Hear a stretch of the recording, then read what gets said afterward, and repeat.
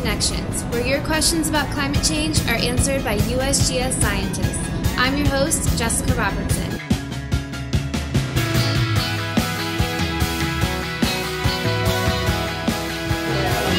Why are we having so much global warming?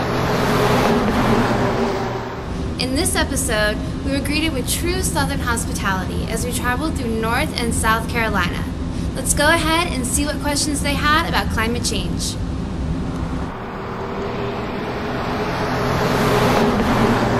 Hello, my name is Amber. We're currently in Charleston, and I would like to know, how does climate change affect the coast? Where can I learn more about it, and how can it affect me in the future as well? Great question, Amber. I'm John Haynes, a geologist with the U.S. Geological Survey. And our coastal communities, natural resources, and beaches are some of the most vulnerable places to climate change, particularly sea level rise.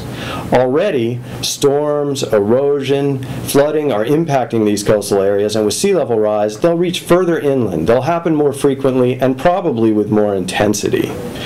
You live in the low country, and it's named that for a reason. It's particularly vulnerable to sea level rise impacts. Fortunately, there are lots of information resources from the USGS, NOAA, state agencies, and academic institutions. I suggest you go to the web and search for South Carolina and sea level rise, and you'll find lots to learn about. I hope that answers your question. I have a question for you.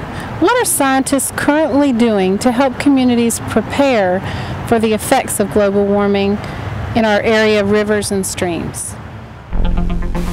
I'm glad you asked that question. I'm Bob Hirsch, hydrologist with the U.S. Geological Survey. We know that climate change does influence water resources. It changes the amount of evaporation that occurs. It changes the kind of precipitation occurs, less snow, more rain. It changes the timing of snowmelt. All of these things can contribute to changes in our water supply for our farms, for our factories, for our cities. It can also change the size of floods, which are so important for the safety of our citizens. The USGS contributes to helping to understand this problem by collecting data at over 7,000 rivers across the nation. The connections are complicated, and we're working to try to understand them.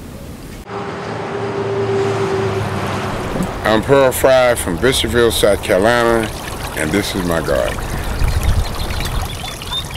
They're always saying plant trees. How can I do something that I know that it's having an effect on the climate change, because I don't know that much about it. But then I would love to know, what could I do? Hey, Pearl, you asked a great question. Yes, planting more trees and restoring native vegetation will help with climate change. That is because plants absorb CO2 out of atmosphere and convert CO2 into carbon and store the carbon in plants and in soils. Well, definitely my question for the scientists would be like, what do we know now that we didn't know back then during President Jimmy Carter's reign? I'm Jonathan Smith, the Program Coordinator of the Geographic Analysis and Monitoring Program here at USGS. And since the 1970s, we've gathered a lot more information on the characteristics of the Earth. Since the early 1970s, we've launched 6 Landsat satellite systems that take pictures of the Earth and allow us to analyze the changes in vegetation and in glaciers over time. Also, since the 1970s, we've tremendously increased our computational power that allows us to analyze very large data sets in order to identify the changes that have occurred. In short, we've had both increases in the data that we can analyze and the ability to analyze this information through our computers. That's it for this episode. Join us again next time for Climate Connections.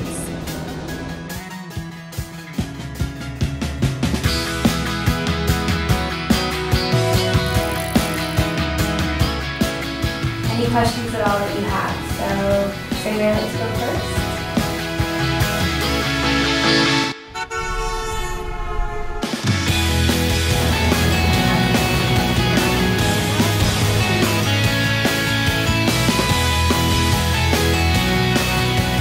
Will climate change? Will climate change? Will climate change?